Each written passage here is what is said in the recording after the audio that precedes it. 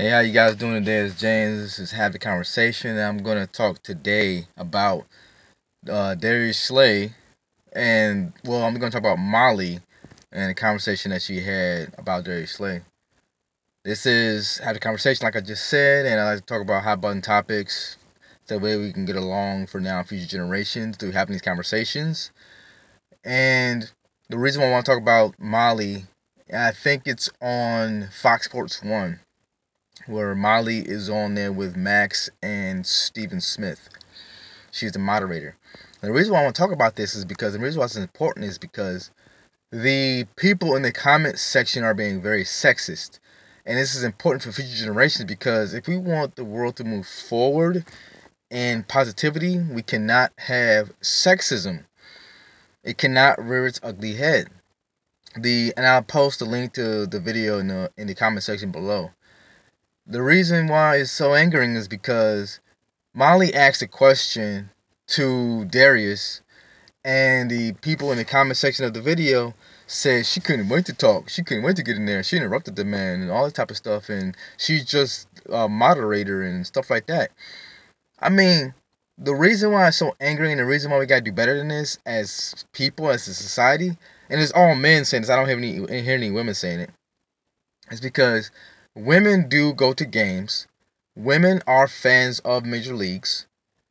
And how can we say that type of thing, that she's just there to be a moderator, she needs to shut up and stuff like that, in 2020? How can we say these types of things in 2020? And it's just appalling.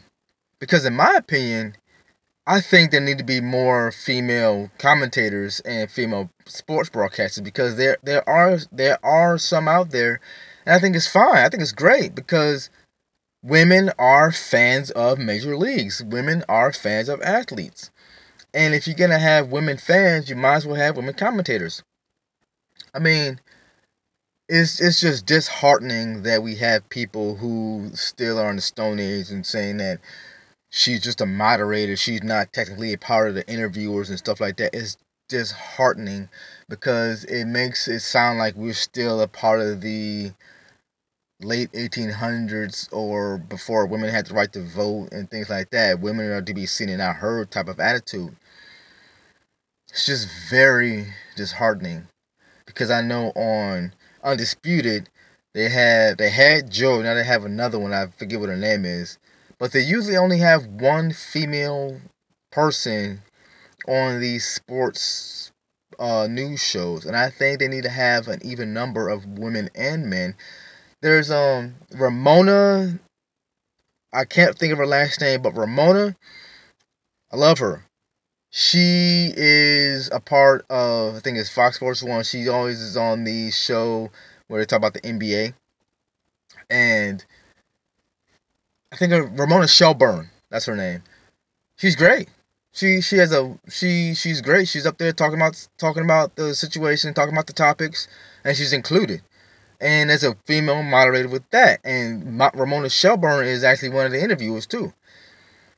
And like I said, the whole point of this is that women do need to be included, especially if they're going to be a part of the moderator, because women are fans of the game. If we're going to sit up there and have a breast cancer thing for the NFL, why aren't we going to have a female be an interviewer or more than just a moderator on a sports talk show? We need to do better for the ladies when it comes to these sports talk shows. I don't care if I get ripped up by the men. I'm going to stand up for the ladies right now. I think it's shameful that there are some men who don't want to see more women doing these interviews with these men. It's crap. Because women are fans just like the men are. What do y'all think? Let me know in the comments below. Love you guys as always. We got to stand up for the ladies because they are fans too. Love you guys.